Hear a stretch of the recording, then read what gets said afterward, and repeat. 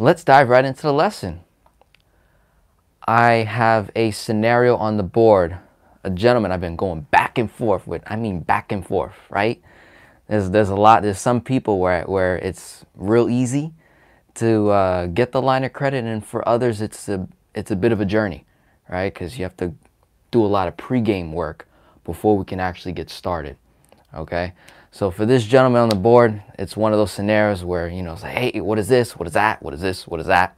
So I'm like, listen, let me throw it on the board, all right? This is the benefits of when you have an accountability partner, when you make a commitment, you know, when you sign up and you become a part of this channel and part of this community, and you give and receive. Here are the results, okay? So let's break down the 4 major numbers real quick.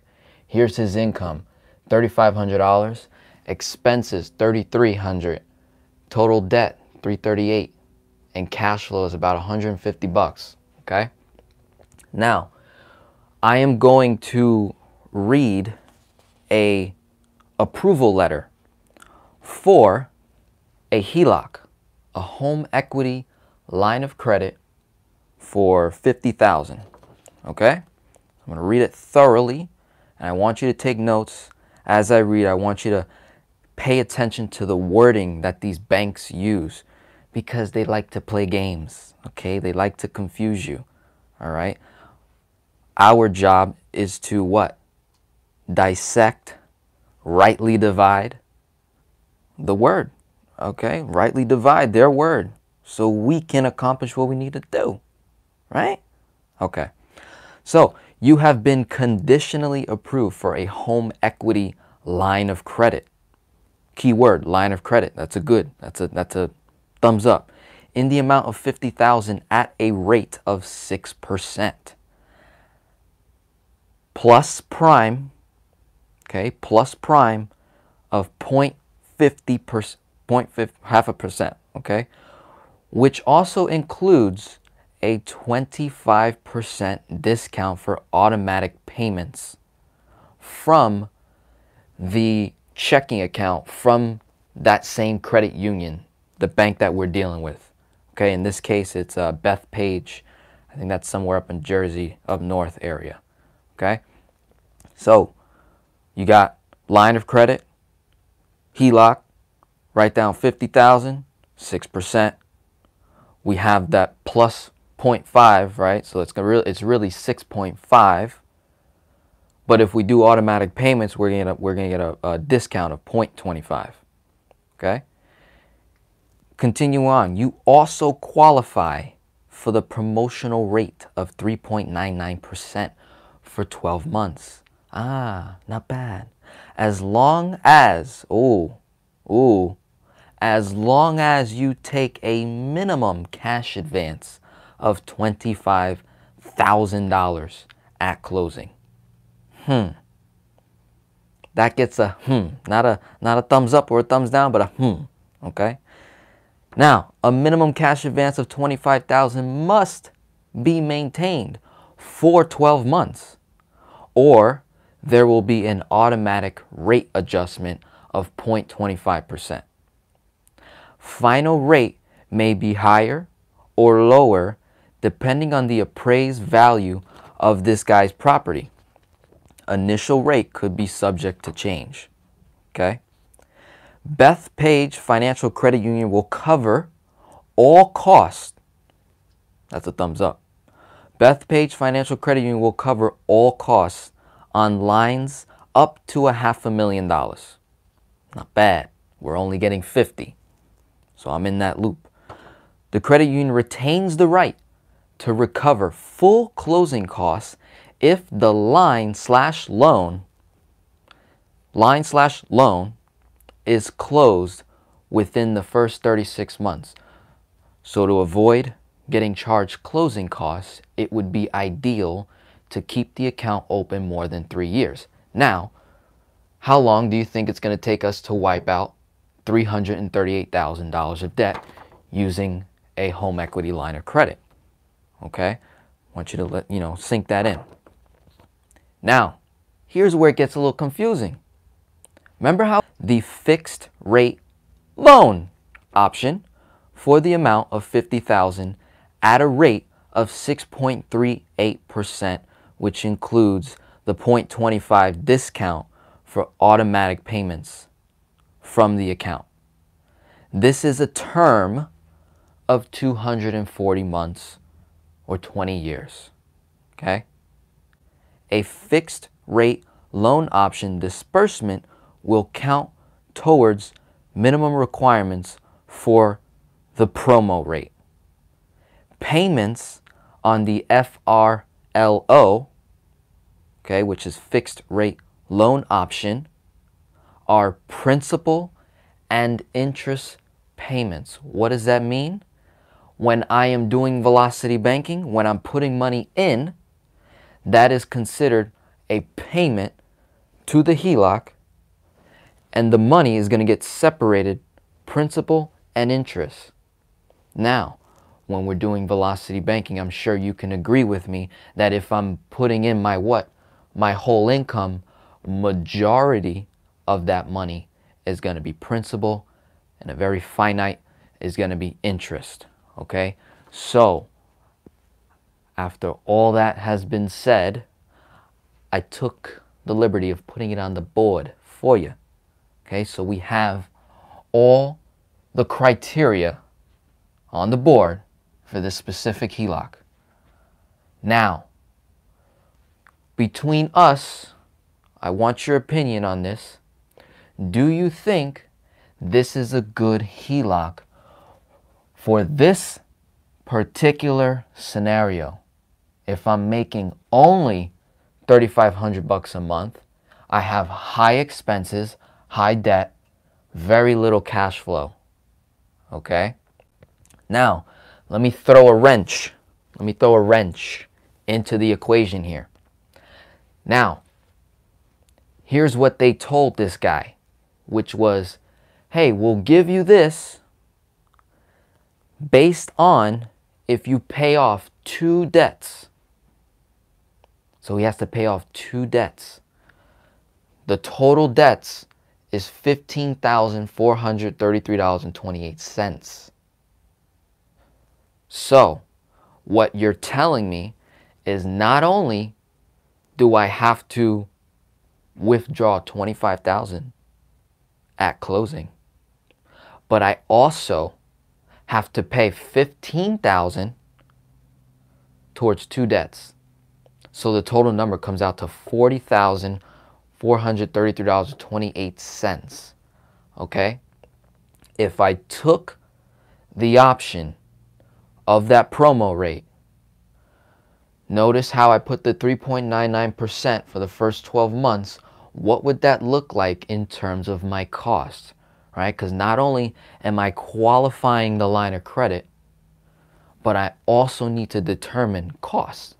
What is it going to cost me? Right? Because there is a cost to borrow money, to leverage money.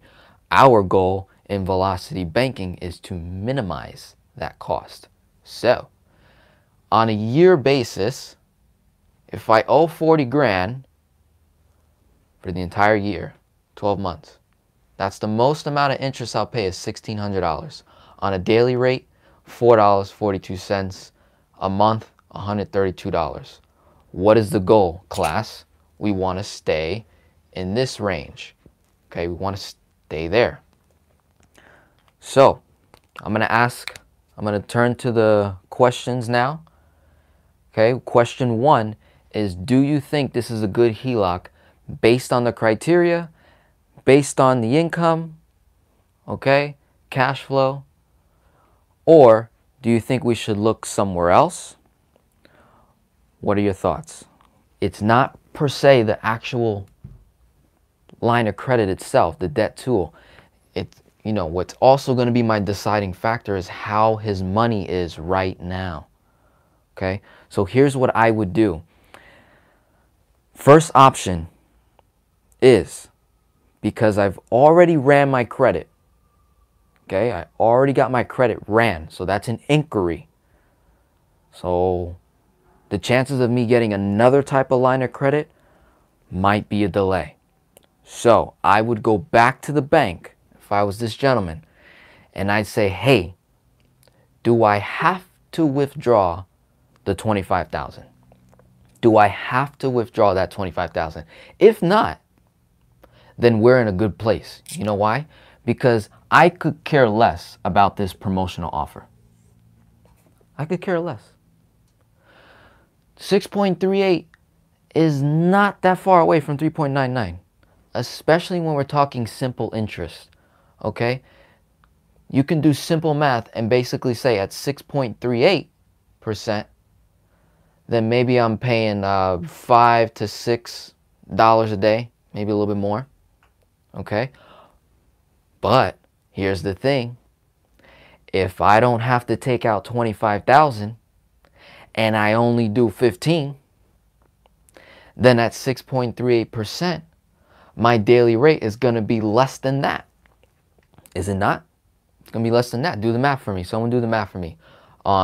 Just calculate, do $15,433.28 times it by 6.38%. Let me know what you get on a yearly, on a daily, and on a monthly basis, please. Someone do that for me. Okay? So that is the first thing that I would do, is I would sacrifice the promotional offer so that I don't have to take out 25 G's. Why? Because it violates my rule on the, taking out too much money on a HELOC. I could understand if this dude was making $10,000 a month, different story. If I was making $10,000 a month, different story. Okay? So, I would first see if I can avoid this withdrawal, initial withdrawal. Sacrifice the promotional rate and just go with the 15K. I know I can zero out 15K a lot faster than 40,000. Okay? So that's option number one. Option number two is we go all in. Okay? Now this is not terrible. This isn't the best type of HELOC, but it's a start. He got approved. A lot of people don't even get approved. I have some families that get denied because they don't have enough equity in the home, or it's too early, or credit's bad, whatever the case may be. So he actually has it. Worst case scenario, we go all in and we pull out the whole 40. I still have about 10K of space, okay, which is not a lot, a little high risk there. I did wipe out 15 grand, okay. Here's what I do to be a little slick, a little slickster, is I take the 25 out, right, and I would dump $24,999.99 back into that thing. Technically, I didn't pay it off, and I'll just let it sit the whole 12 months. Maybe I can do that. Maybe if the banks don't catch on me, who knows? They might try to play with me on that. But worst case scenario, we could go that route where we take out the whole 40, we pay 15K to 2 debts, which would increase my cash flow to $332. Okay? Worst case scenario, if I'm dumping in $3,500 each and every month into the HELOC, how long would it take me to pay off the initial $40,000? It would take me right up to the 12 months. It would take me right up to the whole year. Okay? Now, obviously, he's taking out expenses each and every month. So yes, the debt is going to linger on after the 12 months, probably another 6 to 7 at max. But that's a worst case scenario. Best case scenario, in my opinion, is if I go to the bank and they say, Denzel, no, you have to withdraw the money at closing. I'm like, all right, let me ask you something. If I were to take the 25,000 out and I don't use it all, can I put it back in? If they say, yeah, that's fine. As long as you don't pay back the whole $25,000 in full, which is what this says. It says a minimum cash advance of $25,000 must be maintained for 12 months or there will be an automatic rate adjustment of 0.25%. So worst case scenario, if I did pay back the $25,000 within the 12 months, my interest rate only goes up a quarter. That's not bad. That's not bad. Remember, we're doing velocity banking. This debt is not going to linger for very long. Okay?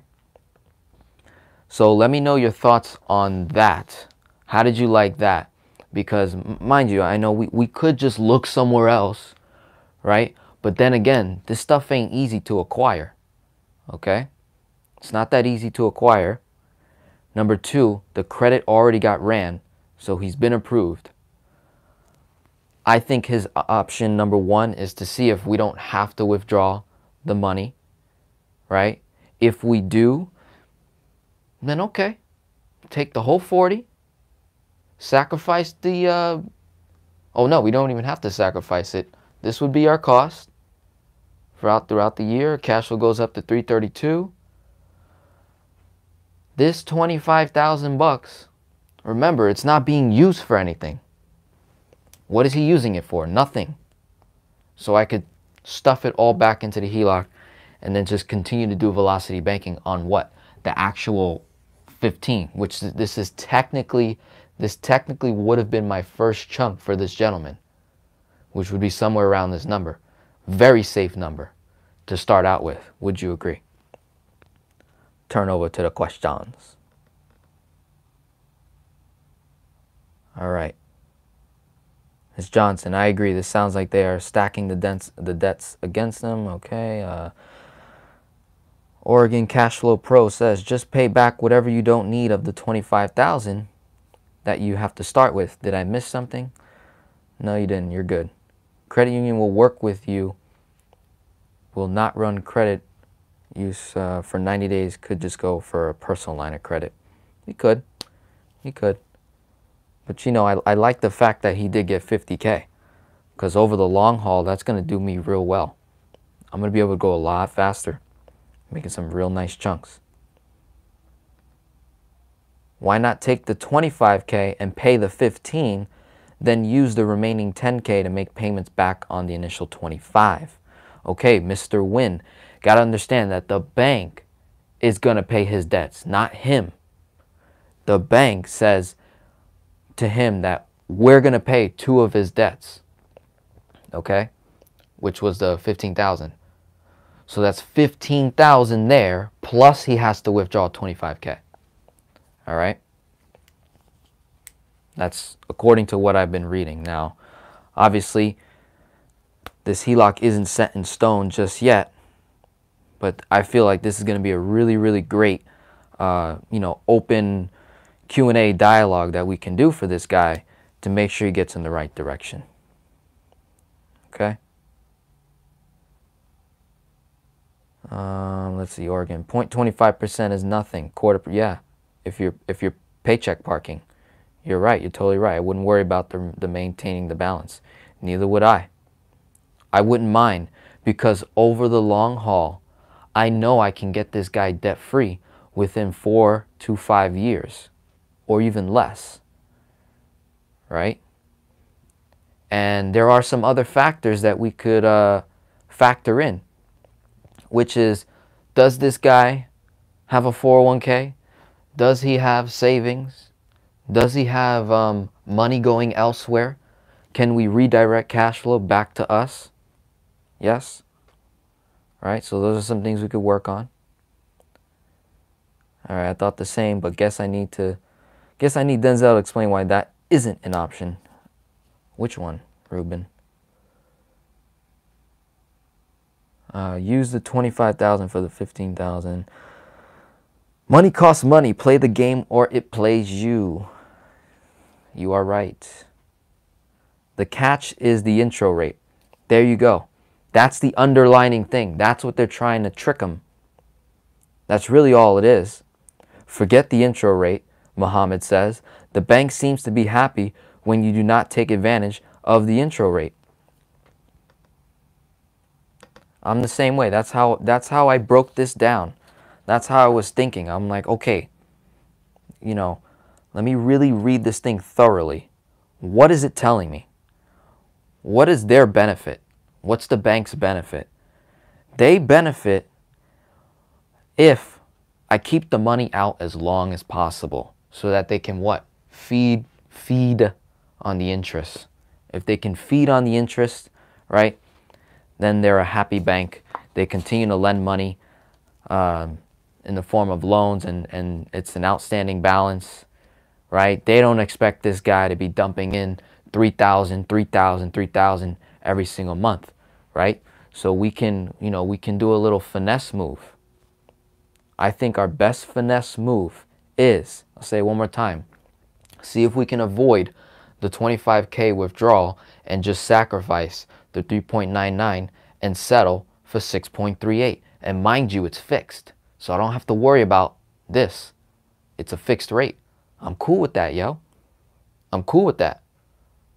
I'm happy. I'm a happy guy, right? Nobody did the math for me. Where's my math? $15,433.28. Times that by 6.38, please. And tell me what you get in terms of cost. Okay? Because that right there, I promise you, is going to be a whole lot less than this right here. It's going to be a whole lot less. And either way, my cash flow goes up to 332.17. How long do you think it will take me to zero out 15,000 to be able to do my next chunk of 15,000? What do you think? Okay, Denzel, does not withdrawing 25K lose one of the two debts that has to be paid? No. No. It's 25K and 15K, totaling 40,000. Oregon says 948 interest for a year. What is that? That's not bad. Divide that 948, divided by 365. What do you get? You're probably like somewhere in like $1 something a day. I like that. I like that. So forget the promo, do the 15, and let's do some velocity banking. Okay? Here's how it would look. Okay, if I have just the 15 out. Okay, so here would be my balance on the HELOC owed. Okay, owed. Income, the 3517.76. Okay, brings the balance down. Now you got to take out expenses. Okay, what are expenses now? They're down. Okay, so it's probably like 3K and some change, right? 3K plus and some change. Balance goes back up. He keeps doing this. If you were to simply divide the 15 by the 35, 3, 6, 9, 12, 15, okay, that's 5 to 6 months to pay off the original 15K. All right, and then the debt just becomes revolving thereafter, where now I'm just pulling out what I need for expenses and I'm paying myself back. Okay, not bad. Yeah, $2.70 a day. $2.70 a day is a hell of a lot better than the interest that he was paying on these two debts right here, which gained him to double his cash flow in one shot. All right, so I would work out a scenario where I would want this gentleman to make a $15,000 chunk probably every 9 to 10 months at max, like 9 to 10 months. Okay, just to to buy us some time. And if you're wondering, you're like, whoa, whoa, Denzel. There is no way on earth that with cash flow of 332 is he gonna pay off 15,000 in 9 to 10 months. The math is not there, buddy. Right? And I would agree with you. Mind you, gotta remember, look how much space I have in the line of credito. Look how much space I got in there. I got a lot of space, my friend. I can do some damage. So I don't necessarily have to pay off the whole debt in order for me to make my next chunk. That's the benefit of having large credit lines, okay, is I can extend it out. I can keep the balance outstanding and still pay what? $270 a day. Are you cool with paying $270 a day? It's gonna be less. It's really not gonna go no more than $270. Why? Because I'm not gonna really breach an outstanding balance of more than 30,000 at any given time. I'm not gonna breach my what? My 66% ratio, my 2/3. I'm not gonna breach it. So if the amount of space that I have from 15,000 to 2/3 of 50 grand is quite a bit of space. So what's nice is if I was to look at this gentleman's finances, okay? So whenever I'm working with people, I have you fill out a really, really detailed financial form, all right, which lists out all your incomes, debts, expense, cash flow, all that good stuff, and I analyze it. I'm like, okay, how fast can I get to the cash flow? How fast can I get to it? So I look at his debts and I'm like, he's got the big old mortgage, obviously, inside of this 338 for 280,000. Monthly payment is $800. Am I going to start on that right away?